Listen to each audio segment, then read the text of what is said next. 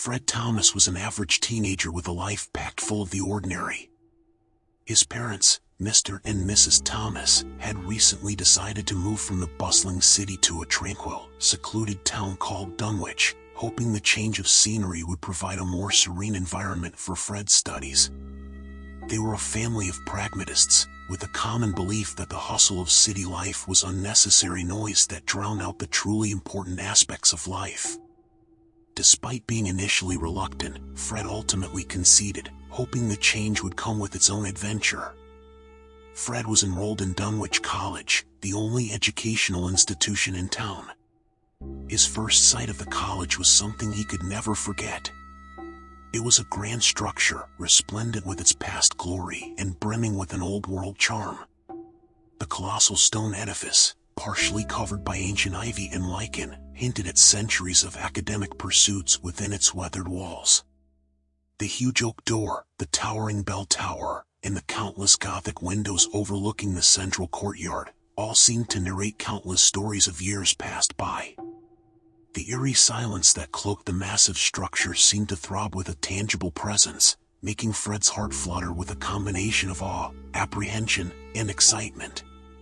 His new classmates were a motley group of teenagers, all belonging to the families who had been residents of Dunwich for generations. There were very few newcomers in Dunwich, and the Thomases were a rare addition. Fred was initially received with curious stares and hushed whispers, but was soon accepted as one of their own. Days turned into weeks, and soon Fred was settling into the rhythms of Dunwich College. The silent corridors became familiar, the ancient classrooms no longer felt as intimidating, and the somber library had become his favorite haunt. His fellow students were an eccentric yet endearing lot. Their camaraderie warmed him up to this strange, new place. As Fred became more entrenched in the local culture, he began to hear whispers of the inexplicable, eerie stories that shrouded the college. The chilling tales of spectral sightings and haunted classrooms passed down through generations. The most common tale was of a ghostly girl who supposedly haunted the school's bell tower, the dorm rooms, and the library. The narrative was a persistent presence in hushed lunchroom conversations and campfire tales. The spectral girl was allegedly a former student named Emily, who had mysteriously died decades ago. According to local lore, Emily was a bright, vivacious student who loved studying, but met with an unfortunate end. The details surrounding her death were murky, and as with any story passed down through generations, had taken on a macabre tone. The college became the center stage for Emily's tragic story, her ghost forever etched into its history. Fred, a firm non-believer in the supernatural, brushed off these stories as simple small-town superstitions. He laughed at the ghost stories, teasing his friends about their naive gullibility. However, his skepticism was about to be challenged. The first time Fred experienced something inexplicable was on a late Thursday evening. He was nestled in his dorm room, engrossed in a book. The dormitory, usually teeming with noise, was strangely quiet that night, the silence only broken by the distant hoot of an owl and the rustling leaves outside his window. Suddenly, he heard a soft sob echoing down the empty hallway. It was a strange, desolate sound that sent a shiver down his spine. Fred dismissed it initially, thinking his mind was playing tricks on him. But the sobbing continued, growing louder, clearer, and more sorrowful. It was the sound of a girl crying. Curiosity piqued, he opened his door and peeked into the corridor. The hallway was desolate, bathed in the pale, flickering glow of the old lights. The sobbing was clearer now, and yet, there was no one there. Fred felt a chill creeping up his spine. He called out, his voice echoing down the deserted corridor, but received no response. As quickly as it had started, the crying ceased, leaving behind an unnerving silence. Fred stood there, in the dimly lit corridor, battling the cold dread spreading through him. This was his first encounter with the unseen. Fred's initial encounter with the unexplainable was only the beginning. From that night onwards, the dormitory seemed to come alive after dark with strange occurrences. There were instances when Fred would be jolted awake by the abrupt fluttering of his curtains despite the windows being closed. He would hear whispers at the edge of his hearing, fleeting words that dissipated as soon as he tried to focus on them. His books would fall off his shelves at random intervals, even when there was no one nearby. His room light would flicker and dim, even after he'd replaced the bulb several times. The most alarming incidents were the fleeting sightings of shadowy figures at the corner of his eyes. When he would turn around, there would be no one. At first, Fred convinced himself that these were all figments of his imagination, a result of the ghost stories he'd been hearing. But as the incidents increased in frequency, even his skepticism started to waver. He felt a constant sense of being watched, and the once comforting silence of his dorm room now felt oppressive and alive with an unseen presence. Battling his fear and skepticism, Fred decided to share his experiences with his friends. To his surprise, he was met with concern instead of the ridicule he expected.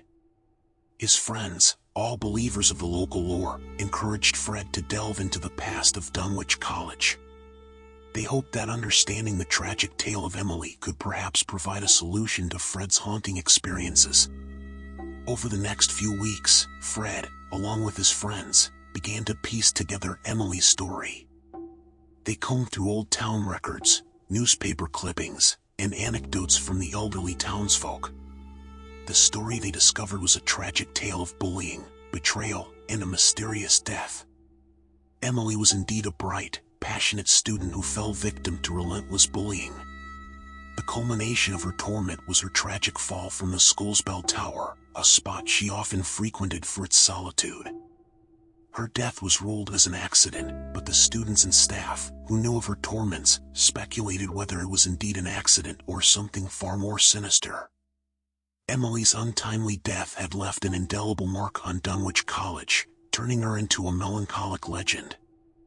While piecing together Emily's story, Fred stumbled upon a name that repeatedly appeared in the archives, a certain Mr. Harold. He was a stern, middle-aged man who had been a teacher at Dunwich during Emily's time. The more Fred delved into the archives, the more the name kept surfacing, often in conjunction with Emily's. It turned out Mr. Harold was known for his authoritarian behavior and had a reputation for being particularly hard on his students. Some alumni even claimed that he was the main source of Emily's bullying. Fred couldn't shake off the feeling that there was something more to Mr. Harold than met the eye. He decided to take the matter to someone who might have been acquainted with him, someone who had been part of the college for decades, the college's old librarian, Mrs. Constance. Mrs. Constance was a petite, bespectacled woman in her late 70s. She was a treasure trove of the college's history, having served as its librarian for more than 50 years. When Fred approached her with his findings about Mr. Harold and his possible connection with Emily, the old librarian sighed deeply, a cloud of sorrow passing over her gentle features. She revealed that Mr. Harold was a particularly harsh teacher, known for his strict discipline and often cruel methods of maintaining it. Emily, being a bright and outspoken student, frequently ended up on his radar. Mr. Harold took an unsettling interest in disciplining Emily, with many incidents of verbal abuse and public humiliation. Mrs. Constance also mentioned an incident that had somehow escaped public attention at the time. On the fateful day of Emily's fall, a student had claimed to have seen Emily and Mr. Harold engaged in a heated argument near the bell tower, just before the tragedy. However, Mr. Harold had firmly denied it, and in the chaos that followed Emily's death, the matter was left uninvestigated. Hearing this revelation, Fred felt a chill run down his spine. The pieces of the puzzle were falling into place, and he couldn't help but suspect Mr. Harold's role in Emily's tragic fate. With this newfound knowledge, Fred couldn't help but feel a sense of guilt. His initial dismissal of the ghost stories, the skepticism, and laughter all felt disrespectful now. He realized that the haunting occurrences were likely Emily trying to communicate, trying to bring her story to light. Late one night, as he sat in his room mulling over Emily's story, he felt a sudden drop in temperature. A sense of dread washed over him, the familiar signs of an unseen presence. The soft sobbing sound echoed through the room, much like the first time he'd experienced it. But this time, instead of fear, Fred felt a strange sense of understanding. He called out softly, "Emily, is that you?" The sobbing stopped abruptly, followed by a palpable shift in the atmosphere. A shadowy figure materialized near the foot of his bed, a spectral silhouette of a young girl. Fred could hardly believe his eyes. There she was, Emily, looking exactly like she did in the old photographs he'd seen in the archives. For a brief moment, their eyes met. He saw an unimaginable depth of sorrow and an earnest plea for help in her translucent eyes. Before he could say anything, she vanished, leaving behind a heavy silence. Motivated by the spectral encounter, Fred was more determined than ever to seek justice for Emily. He gathered his friends, shared his experiences, and his suspicions about Mr. Harold. They decided to take the matter to the local police. Armed with the accounts from Mrs. Constance, the testimonies of several old students about Mr. Harold's behavior, and the overlooked witness who'd seen the heated argument on the day of Emily's death, they urged the police to reopen Emily's case. The police, although skeptical, agreed to look into the matter, given the mounting evidence. The subsequent investigation brought to light the ugly truth. Mr. Harold had indeed been responsible for Emily's fall from the bell tower that fateful day.